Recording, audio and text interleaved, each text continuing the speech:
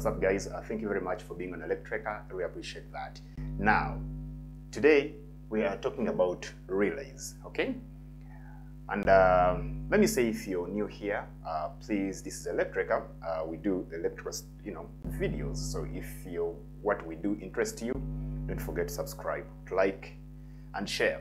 So, relays are switches, like your normal switches you have in your house, because they operate circuits on, off, okay? But the only difference is that these particular relays that we are talking about today use electromagnet to mechanically operate, a circuit, okay? So, I have these two relays here.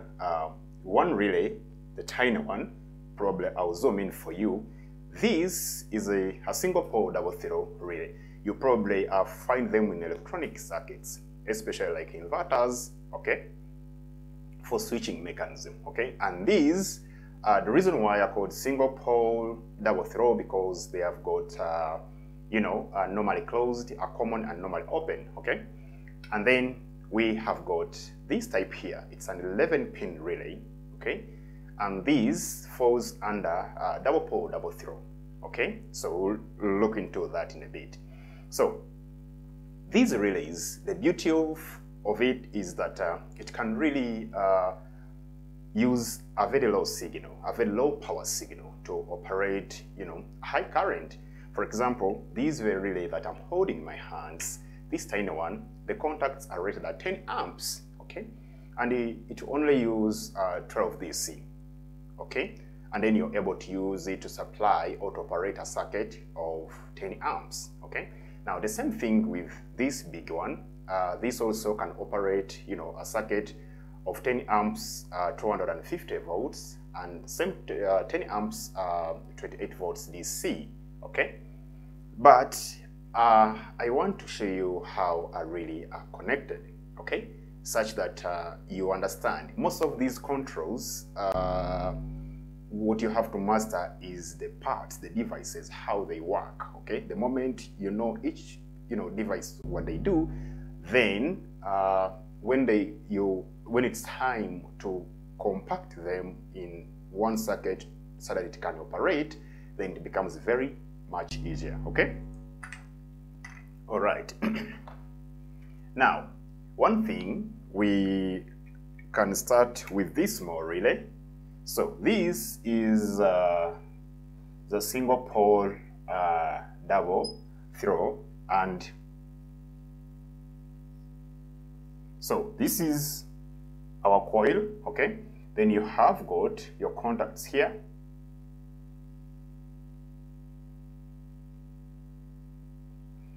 So you have, this one is NO, and then you have got NC right here, okay? Then you can say this is L, this is N. So this is what this relay is telling us, okay? So this relay has got 5 contacts. So the 2 contacts are coil, your live and neutral, and then the other 3 contacts. 1 contact is common, and then you have normally closed and normally open, okay? So meaning that you can have 2 output signal from this, relay, okay? So the beauty of this is that in your circuit, you might want something like, if this motor runs, then a siren goes on or a siren goes off, okay? Or if this light goes on, the other light goes off, okay? Kind of stuff. So you're able to feed into signals, okay? So you have a signal here, a power signal here that comes in here. Okay, let me say, when you power this relay here, NC has current, but the moment you power it, it will open NC and close NO, okay? So, let me put it this way in a very easy example. Now, you might have a stop, okay? Maybe if a motor is in stop position, there is a light, okay? There is a light that goes on, which indicates stop, okay? but the moment you give a relay a signal, it will, you know, move from normally closed to normally open. So this will go off and the motor will run. So something like that, you know, that's the beauty, which is far better than just a single switch. Okay? All right.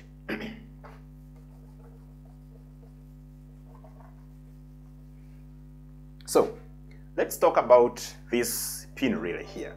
Now, this particular relay I'm holding right here, it's an 11-pin relay, okay? And it has a base. You have a base right here where it sits, okay? So the relay operates, and then all your inputs goes to the base. So this one is double pole, double throw. And what this means is you have got your coil there, and then you have these contacts.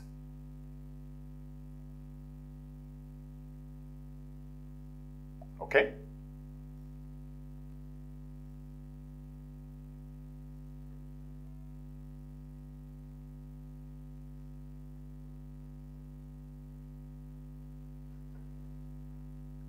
All right, and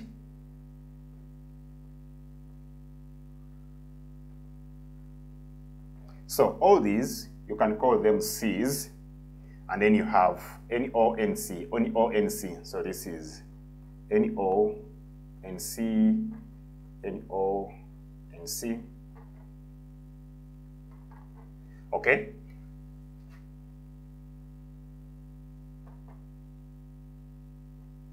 And if you count these, 11. So you have 3 here, you have here 6 of them, okay? So this is 9, 10, 11. So that is your 11-pin relay, okay?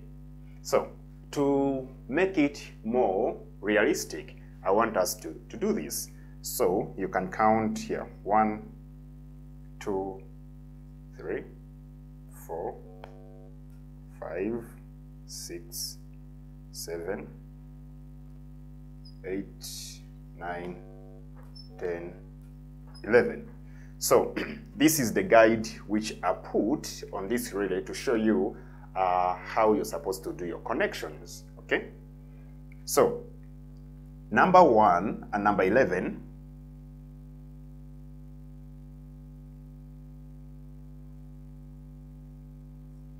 okay, becomes your coil, okay? And then you have number 3 and number 4.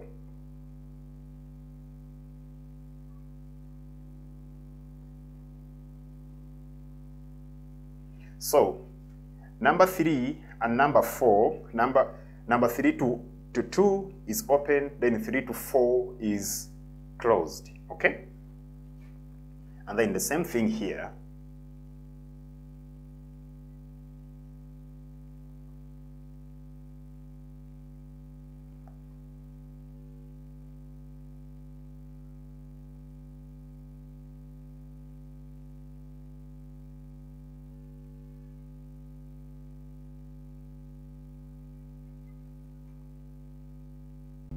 All right, now this is what you have on your relay picture, okay?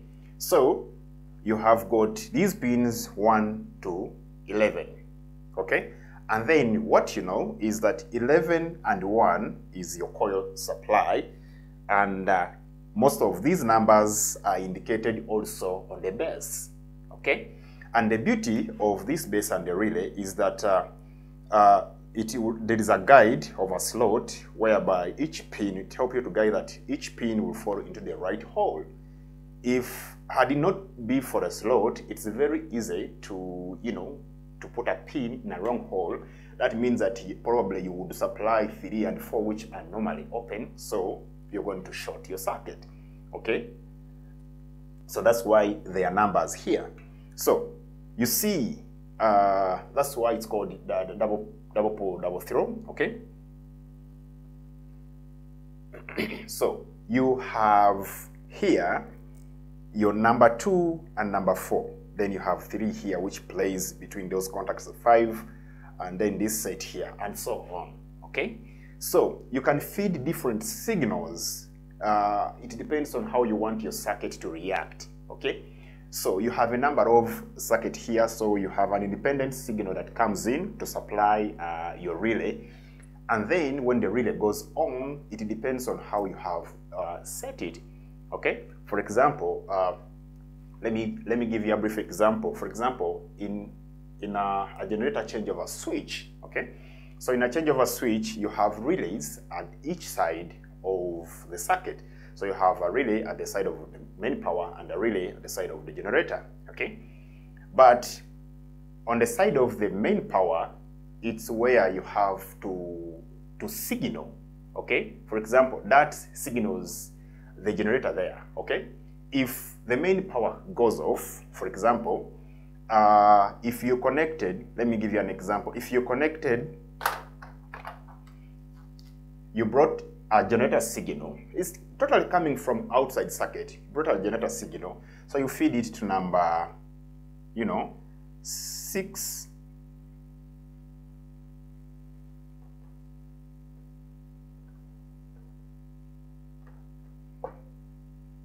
Let's say you feed it to, to 6 and 7, okay? So let me say if the power goes off and 7 and 6 was closed, it will now go back to its normal position. It will closes, and when it closes, it's sending a signal somewhere. So it would give a generator signal, and the generator will start.